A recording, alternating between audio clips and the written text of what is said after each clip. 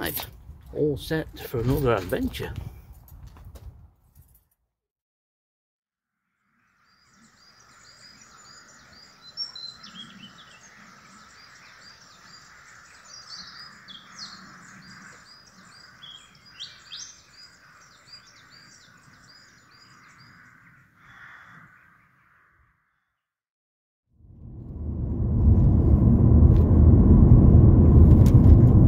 Well, now we're packed up and heading out. It's Misson Carr this evening. Seems a long time since I was last there, and the conditions could be better. But we are in the second half of September now, so we can't expect everything. However, it's going to be dry and it's going to be reasonably mild, so hopefully we should get more moths than last night.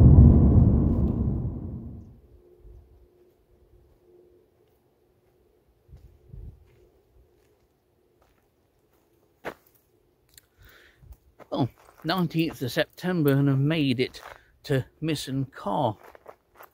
Not sure where I'm going to trap at the moment. Just waiting to see on how the wind lies, so to speak. Should be fine here, but I'm tempted to go the other side of the gates, maybe even in the car park. Not trapped actually in the car park, not since the very first time I trapped here last year. So, I'll have a wander and find out where I'm going to trap. Well, before I start and set up, someone asked me if I could show a bit more about the setup and the logistics of the trapping process. But you've seen me load everything up in the car, and when I say everything, there's very little equipment you need. The standard thing that everybody needs moth trapping is a light like this little beauty here. The bulb is 125 watt MV or mercury vapor bulb, absolutely brilliant for attracting large numbers of moths. You can use an actinic bulb which attracts good numbers of moths as well, but nothing really has the power of mercury vapor in attracting moths. The bulb itself is mounted in a porcelain lamp holder, which in itself, as you can see, sits on the top of said box. This box has been adapted over the years and made smaller. I used to have one of those traps that sort of collected the moths and that you have to empty at the end of the trapping session. I soon got fed up with that, and so scaled it down, and we have this. Inside this box is another important component, an electrical one, and it's the choke or the ballast. You need that to power one of these, especially at startups when you really need it, because the amount of power to this bulb needs to be governed. And then once that has warmed up, everything is fine. So it's an MV bulb. The glass top here is just the glass part of a cafetiere, a large one, and that's secured down with screws, 3 screws with rubber washers attached so the glass doesn't break. That sits on top of the box. Inside the box is the choke, and that's completely waterproofed. And then the cable is just standard cable. At home, you don't have to worry about the power or to that bulb, but if you're trapping out somewhere like this, you do. So you need something like this. This is my new generator. I say new, I've had it about a year now, and it's a Sensi. Fabulous thing. Really impressed with it. It's full of fuel, so at this angle, lifting it up, it seems heavy, but this is nothing in weight compared to my old one, which is one of the metal framed ones. Now they weigh an absolute ton. These are absolutely fabulous. So, armed with your generator and your light and your bulb and your choke, you're all set to go moth trapping. The only other requirement, of course, is some kind of white sheet to either stand the trap on or drape over a fence, and the moths are attracted to that. Time to get set up.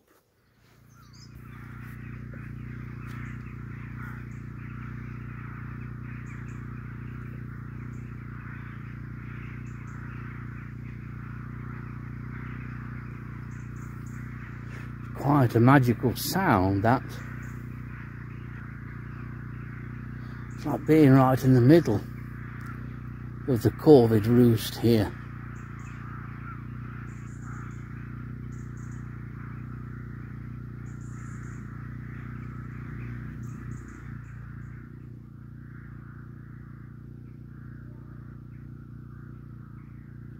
Well, we're off and running to an evening chorus of corvids of assorted sizes, shapes and varieties. We've not long since started to come in and are just settling down now. Lots of chatter at the end of the day. And let's hope for a few moths this evening. Occasionally there's a little bit of a breeze here, but at the moment, as you can probably see, it's as still as anything. And I'm looking forward to the first few moths that have come in. It'd be nice to get something that I've not had before, but more moths than last night at Lown Wood is the first objective. And conditions are pretty much exactly the same. Well, first moth, and moth in a pot. It won't settle horizontally, so I'm afraid it'll be photograph time, but this is an oak nyctialine, fairly widespread in Nottinghamshire. It's probably increased a little bit, but nobody catches lots of these. They maybe catch 1 or 2 a year with regular trapping.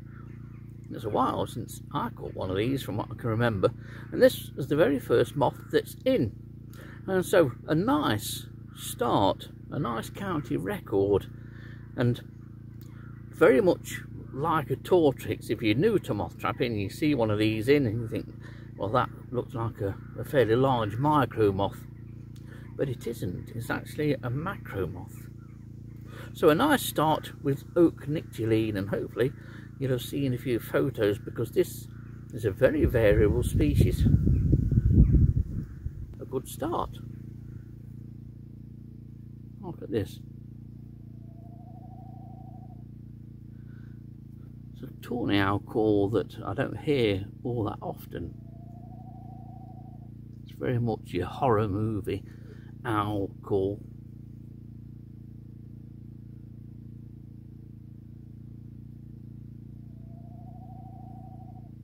And it's only in the trees at the back of where I'm trapping, those trees around the car park.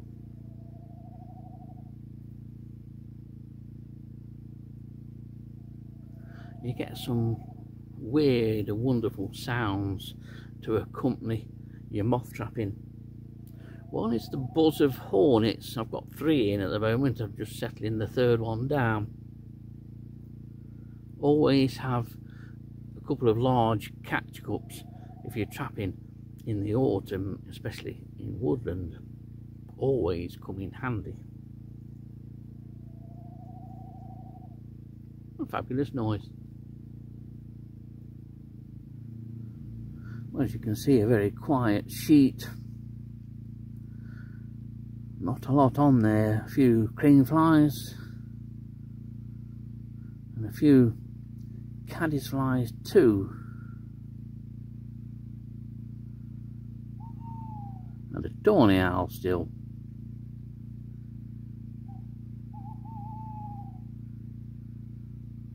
Very pleasant though. Nice temperature. Doesn't feel cold in any form. Very nice indeed, and it's proved to be relatively breeze free here. Just the occasional bit of breeze, but not the nagging breeze I thought would develop. At least it hasn't at the moment. I can hear it through the tops of the nearby trees, but at sheet level it's fine. As you can hear, I'm hearing the full repertoire that this tawny owl has to offer, including the classic twit to woo. But 11 species so far in just over an hour, and probably the best species of the night has just come in, the 11th species, and it's a dark spectacle. I'll probably not get a chance to film it, but I will put in photographs. And this is only the second time that I've taken this species. The first time was at home a couple of years ago. So this is a really nice moth to get. Just come straight in, straight down onto the sheet. So I'm pleased with this one. 2 nice moths then in just 11 species. And the highest of any species is square spot rustic at 7 now. But there's a few more moths starting to come in. In fact, there's a Cetaceous Hebrew character that's just come in as a speak.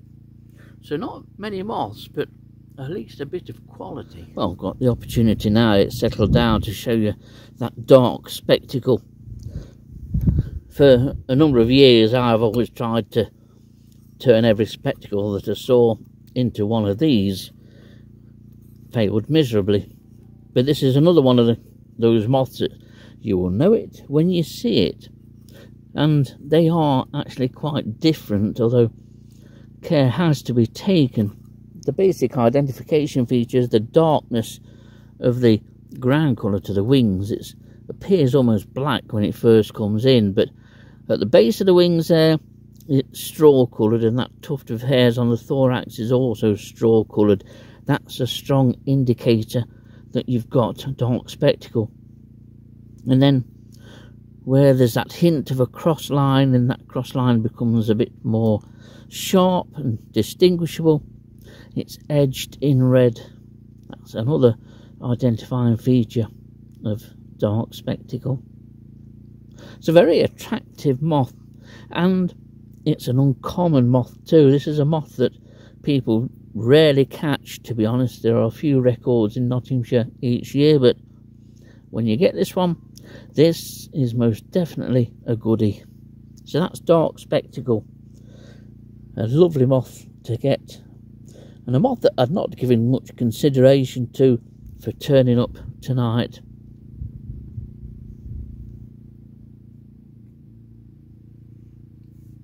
Well, we're an hour and a half just over into the session, and a few more species have come in, and Blastobasis adostella, a particularly well worn individual which looked as though it had been flown through a hedge backwards and forwards several times. But a nice micro that's in is a Cleris variegana, which is quite a variable Cleris, but beautifully marked. It's a real cracking species. Just had white point in, so that's a nice moth to get. Had that here before, and lunar underwing, and that's it. But despite it being very quiet, it's a very enjoyable session, and it's one of those sessions which has that air of promise about it. Let's hope that promise comes to fruition. But it's very pleasant conditions. It's still 15 centigrade, so it's not dropped as much as it did at Lound Wood last night. But the amount of moths is pretty much about the same.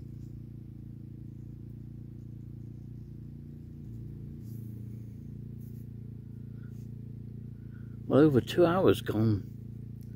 It's just coming up to 9:45. Very, very quiet. There's not even any of the typical autumn moths, none of the colourful sallows that have turned up. Very, very few moths.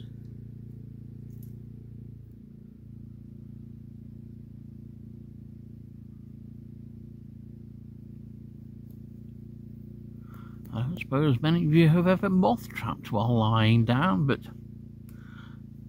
tonight I can afford myself such luxury. The ground's dry, there's no problem with ticks. It's quite pleasant. Very quiet though. Are we in between ranges of moths almost? Well, that's a hornet. Long time since the third one came in, so I've not done bad really. This is only the fourth.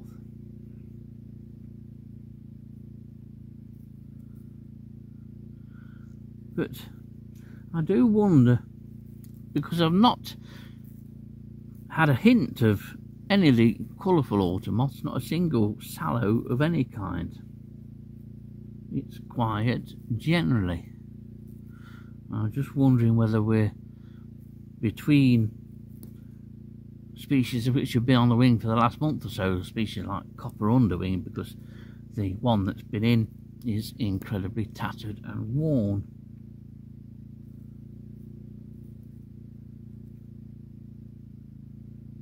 We're into the third hour now, so I'm certainly going to give it till 10:30, because there appears to be a slight increase in the number of moths coming in now.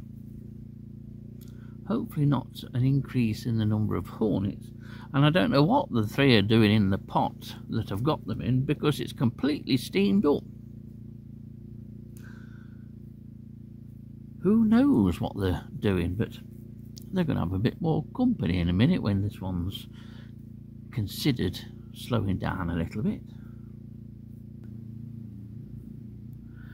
Well, 22:30, 3 hours is up, and I must admit there is nothing that makes me think it's worth carrying on.